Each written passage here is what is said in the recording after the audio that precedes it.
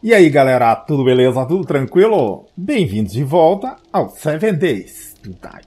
É dia 17 e nós vamos trabalhar um pouquinho na nossa casa hoje. Eu tava olhando essa arma aqui, já vamos fechar essa parte de cima aqui, né? Eu não queria fazer... eu não queria fazer ordem, né? Porque olha o que tá escrito. De frutas, legumes e verduras. Eu tô abrindo outra caixa de comida em cima. Vamos ver quanta caixa fecha de itens diferentes. Porque é só ir aí colher, né? Nas gramas que vem muita coisa. Muito bem. Então eu quero fechar a casa hoje, até pelo menos até a parte de cima.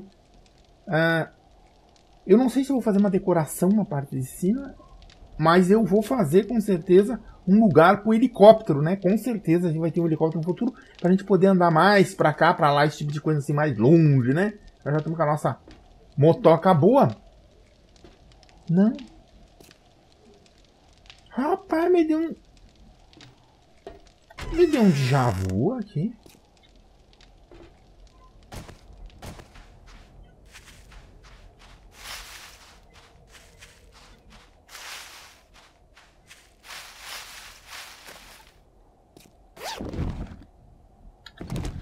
E continua vindo chocolate, né, tia? Não.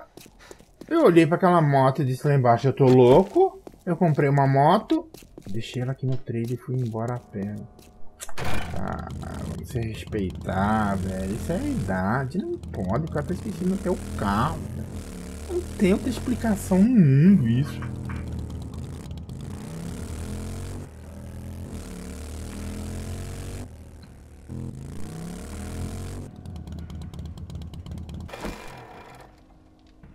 Eu esqueci de tirar essa motinha daqui. Esqueci de tirar essa motinha daqui. Foi essa história, né? Tá, muito bem. Porque eu tava olhando. Eu já vou fazer. Vamos fazer já isso aí. Eu tava olhando o seguinte, cara. Eu não tenho nada. Cadê a munição? Quando eu arrumo pra colocar dentro das caixas, acabar indo toda a minha munição pra cá, ó. Essa arma aqui que eu tenho, tudo bem, eu preciso fazer o silenciador para ela, parece uma arma boa, né, pra gente dar uns tiros. Pensei em fazer o silenciador, mas eu tava olhando, essa arma aqui só calça bala de steel. Ó, steel. E eu não consigo fazer a bala de steel ainda, né, cara? Então vamos deixar essa arma aqui. Eu pensei em fazer o silenciador, mas seria melhor se fazer o silenciador botar nessa pipirite, porque eu não tenho bala de steel. Eu tava olhando aqui pra fazer o steel, né?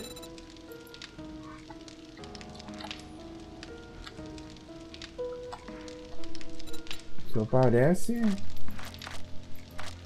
Tá, pra fazer qualquer coisa do steel aqui... Ué? Não. Eu preciso do Crucible. Inclusive para fazer o Steel Bullet Casting. Eu vou precisar do Crucible. E eu tava dando uma olhada aqui. O Crucible, né? O Crucible. Ele só é liberado no último level de Advanced Engineer. Aqui nós vamos botar mais um ponto aqui, né? Aqui nesse level diz que custa... Eu vou ter que botar todos os pontos aqui, né? De Advanced Engineer. E aqui no último,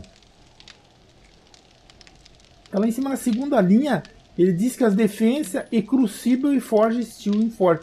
Que é aqui que eu consigo liberar o Crucible, mas o player tem que estar level 100, né? E eu tô só level 58. Então nós vamos fazer isso aqui primeiro para nós começar a queimar o Steel, né? Deixa eu ver Crucible. E vamos ver se vai liberar. Porque eu também não sei, né, gente? Se vai liberar realmente, né?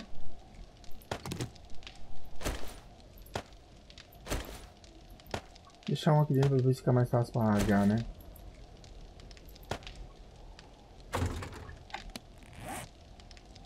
Não precisa de duques. Falta para 2 anos para fazer, né, agora? Que é isso aqui? Tem massa, deixa eu fazer um desse. Ai, que esses troços aqui. Crucible, esquemático. Ah, peraí, deixa eu precisar da mesa. Isso deve ser feito na desk, né? Desk. Research Desk. Ah, tem uma mesa para isso. Ok, deixa eu pegar o material para fazer isso aqui primeiro. Ah, eu achei que era um negócio de galinha da cozinha, uns garfos. Tá, tudo bem. Vamos lá. Chifre na mão. Tá, 1 minuto para fazer a mesa. Guarda mais um chocolatinho aqui. Não?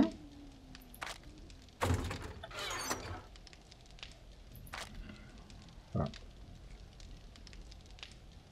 Tem esse vegetabestível que eu não quero gastar esse troço. E amanhã nós vamos lá ver aquela Messias, né? Que a gente achou lá no fundo. Nós vamos invadir ela amanhã de manhã. Hoje nós vamos passar na construção aqui. Bom, enquanto ficar pronto isso aqui, né? Eu podia ir trabalhando, né? Como um bom sujeito, né? Bom, vai ter 5 de altura. Vai ser quadrado ou redondo aqui no meio? Isso aqui não deveria cair. 1, 2, 3, 4. 1, 2, 3, 4. Mas eu não sei que altura vai ser isso, né?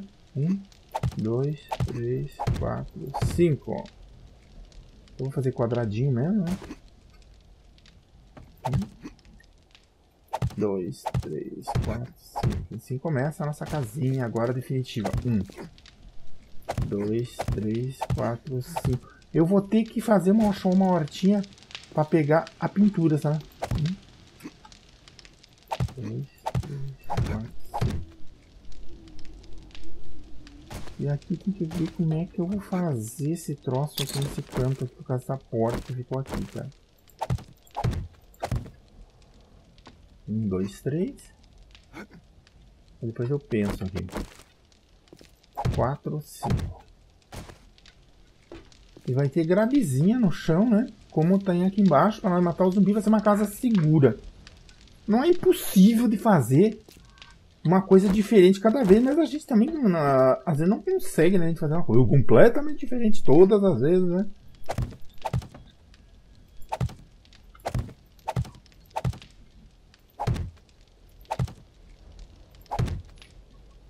Lembra quando aguentou nas massas lá, quando a gente estava fazendo...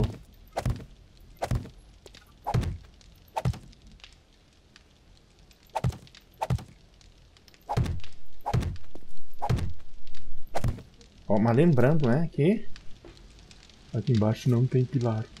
Tá, e agora? Isso aqui não vai quebrar no meio?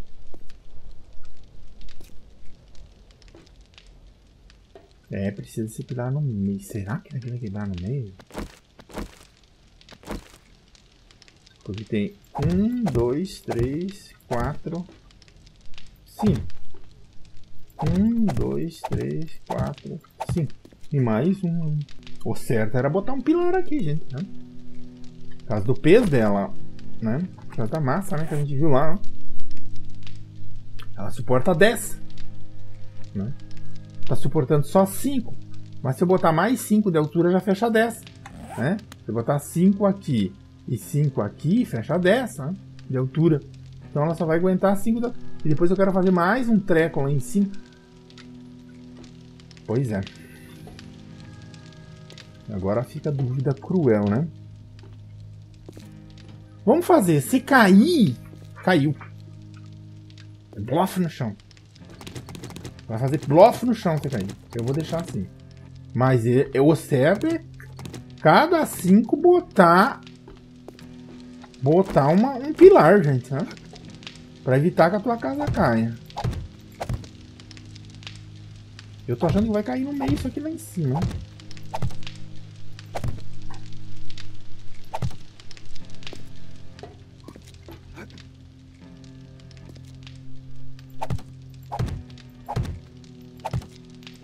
Talvez o que segure seja aquele pilar no meio.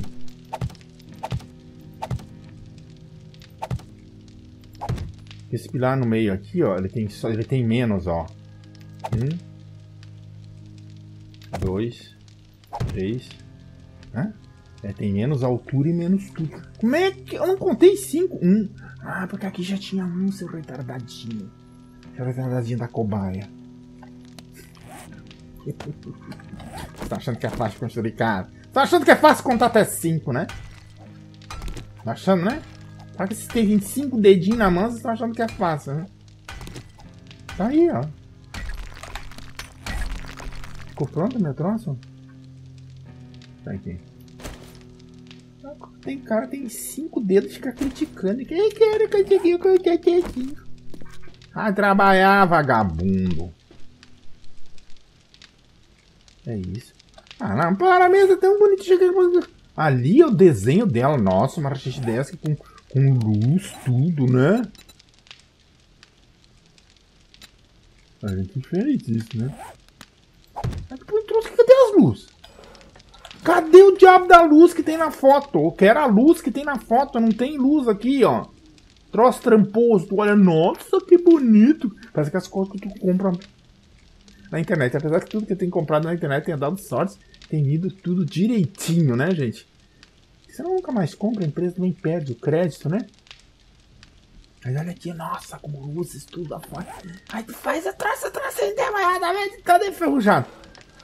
Muito bem. Ah, aqui que vai a Winding Torch. Ô, louco, tio. Eu não sabia aonde que ia essa Winding Torch aqui. Não devia falar mesmo. Rapaz, eu tinha uma Winding Torch aqui, cara.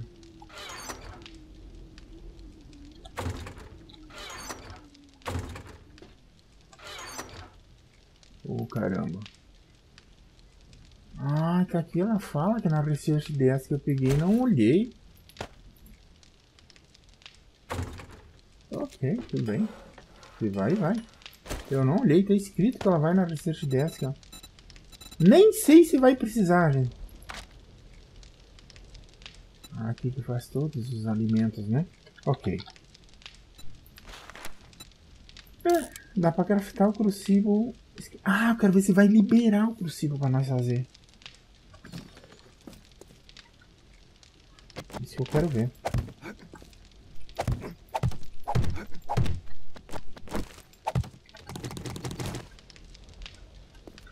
Porque aqui eu tava falando que aqui é mais curto, ó. Né? Talvez ele segure, ó. Tem 1, 2, 3, 4 só, né? Então tem 4, né? E aqui... E ela vai suportar mais depois de concreto, né? Mas ela suporta da ordem, então quer dizer que eu tenho 6 para botar para cima, né? Então aqui quer dizer que na ponta aqui, né? Pelo menos eu posso botar 5, ó. Vai dar certo. Vocês entenderam, ó? 1, 2, 3, 4, 5. Eu posso botar mais 5 para cima ali, ó. E não vai cair.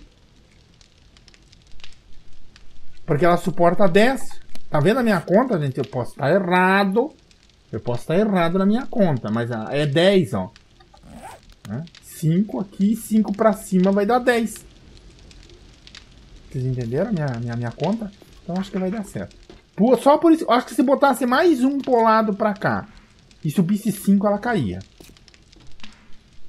É esse aqui de cobblestone, tá? O concreto não deve segurar menos.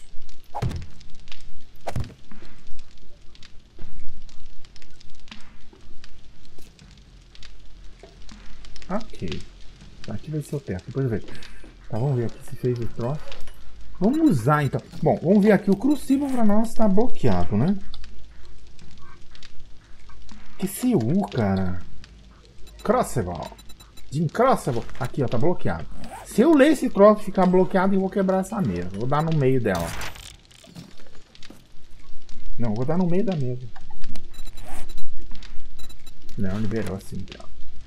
Tá, precisa óleo. Clay eu tenho, peças mecânicas também. Tá, deixa eu pegar ali, já vamos botar a fazer.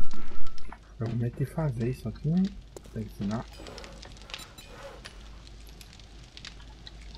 Que tem... O que faltou, Tião? Não tá aí. Nossa, faltou clay só, cara.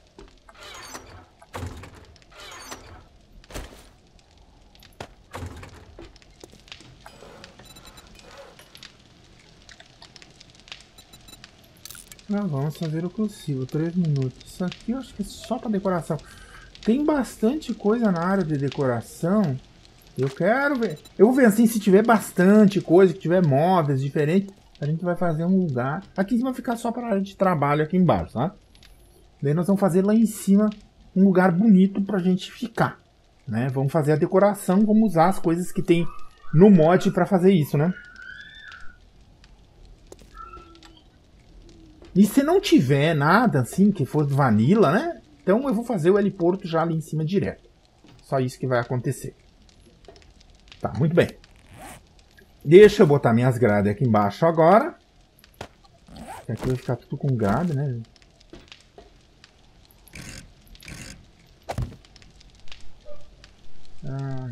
Vamos botar por tudo isso aqui, hein?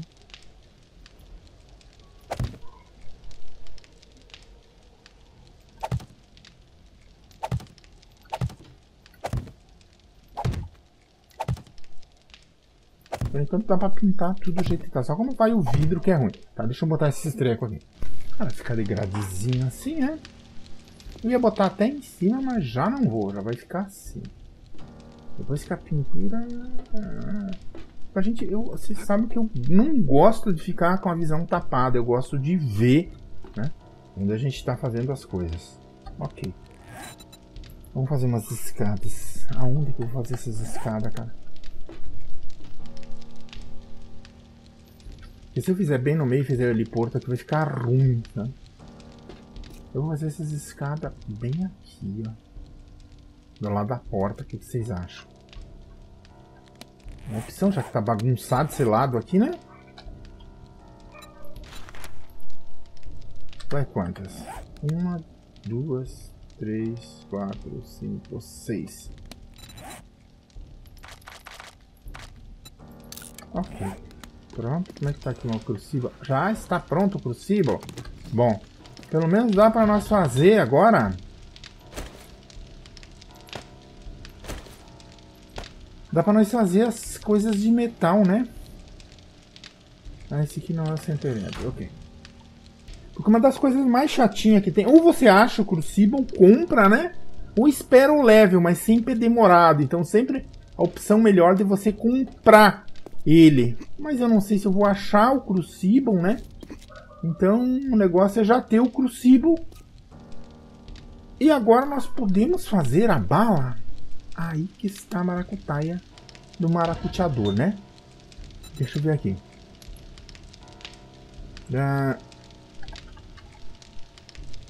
Cássio.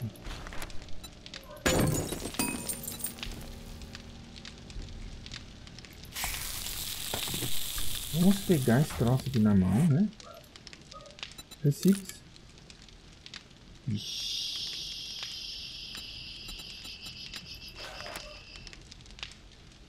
Aonde que faz essa munição? Aqui dá pra fazer a munição? Por que que vai fazer aqui? Não. Tô aprendendo, gente. Eu não sei. Ah, eu posso fazer... Por que que eu posso fazer essa de coisinha? Eu, hein?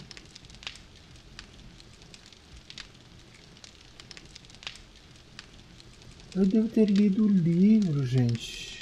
Eu tava olhando aqui no sniper, ó.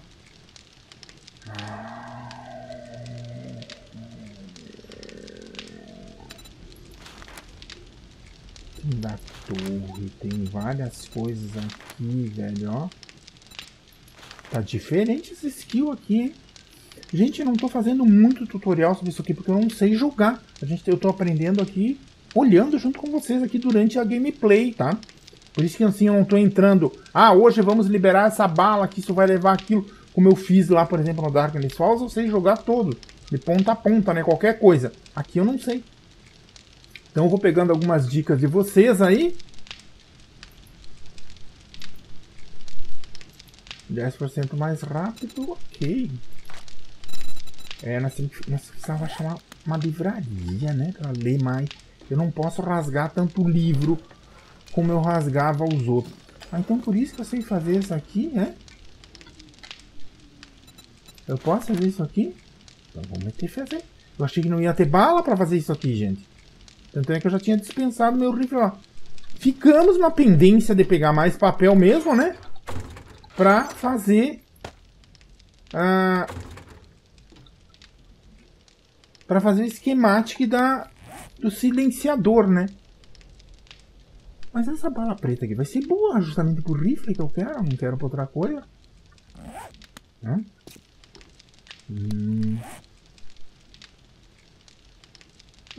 Vai dar certo. Já vou voltar a fazer aqui então, né?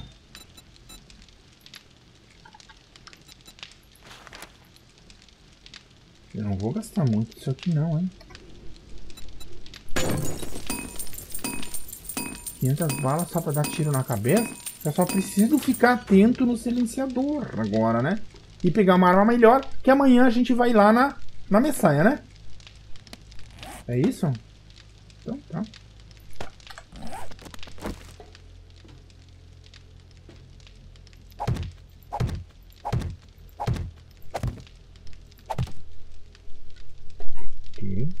Esses dias um menino me perguntou, gente, como é que faz o titânio, tá?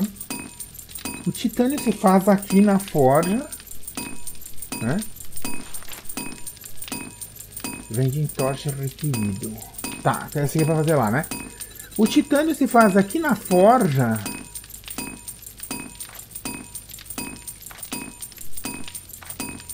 Segundo o pessoal que jogou lá no server, tá? E precisa do schematic. Parece que nessa última atualização ele adicionou que você pode lutear o livro, mas é muito raro. Mas senão você tem que fazer o livro e parece que vai 700 papéis. 750 tá aqui, como o pessoal falou. 750 papel para você fazer o titânio. E não é... O titânio, ele não é minerável. Você vai fazer ele na forja aqui, tendo o schematic, tá bom? Então isso aí fica a dica pra vocês aí. O menino perguntou, fui lá perguntar pro pessoal que jogou o mod lá no server mais tempo, tá? Que é feito dessa maneira aí, ok? Muito bem. Então vamos voltar à nossa labuta normal aqui. Eu quero terminar essa parte para ficar sem pintura. Mas é o que tem pra hoje. E vamos ver se não vai cair, né? Eu tô achando que isso aqui vai cair na minha cabeça. Não, vai cair não? Tá, vamos fechar aqui em cima. Tem que dar uma olhada, se não era 1000 balas que eu precisava pra fazer. Não, é 80. 80 faz um pack, deve vir 80, né? Ok. É bem a bala que eu queria, né? Ô louco. Tô louco de cedo ainda, né? Que horas são? Louco de cedo, 18 horas, gente. Cara, não dá pra fazer nada. Qualquer coisa... Ah, tem um bloco errado. Qualquer coisinha que tu vai fazer, passou o dia. Tu vai ali pegar um capim, pronto, acabou o dia. É que a construção... Eu tô achando que na minha casa vai cair.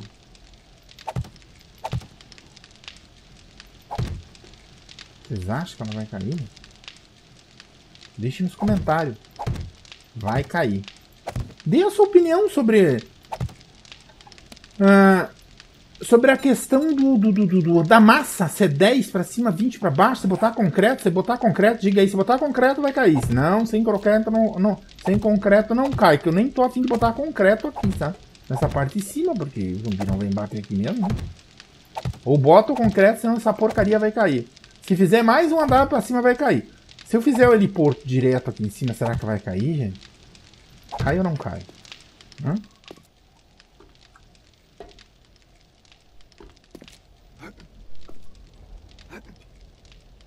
Vamos quebrar esse bloco, vamos largar uns bloquinhos aqui.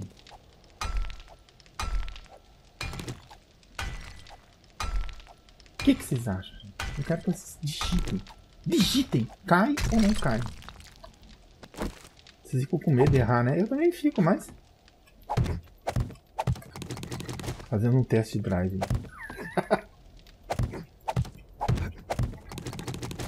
Que se põe aqueles pilarzinhos, né?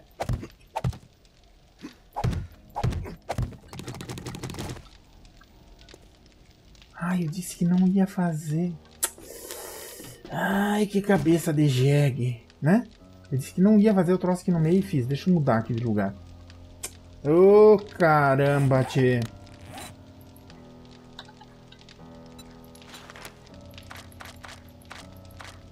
Nossa, dá pra fazer 4. Tem mais aqui.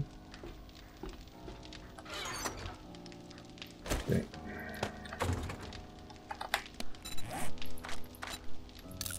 Deixa eu tirar isso aqui daqui. Eu quero botar aqui, ó, gente, ó. Não quero botar no meio aqui. Apesar de que eu não sei o que eu vou fazer ainda. Tá, eu vou deixar aqui por enquanto.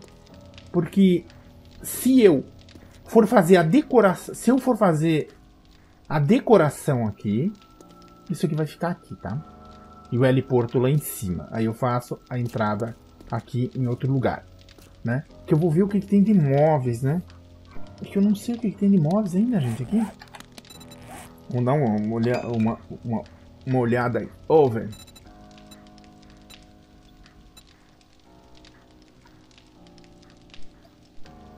Freezer. Eu vi um negócio pra construir aqui. Tô vendo seu sofá. Hã? Miscelâneos, ó.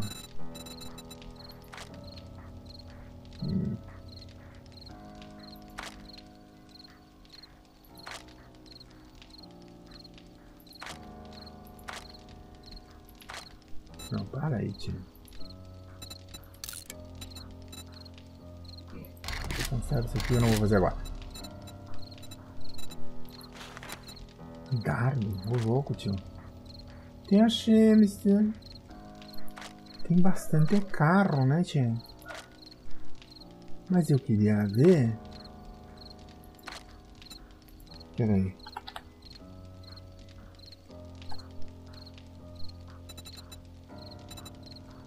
Não tem. Não tem decoração. De repente nós vamos fazer o heliporto aqui em cima. Se não tiver decoração, vai ficar assim mesmo. A não ser que tenha muita coisa, né, gente? Ó, mas tem as esquinhas aqui de toilette, ó.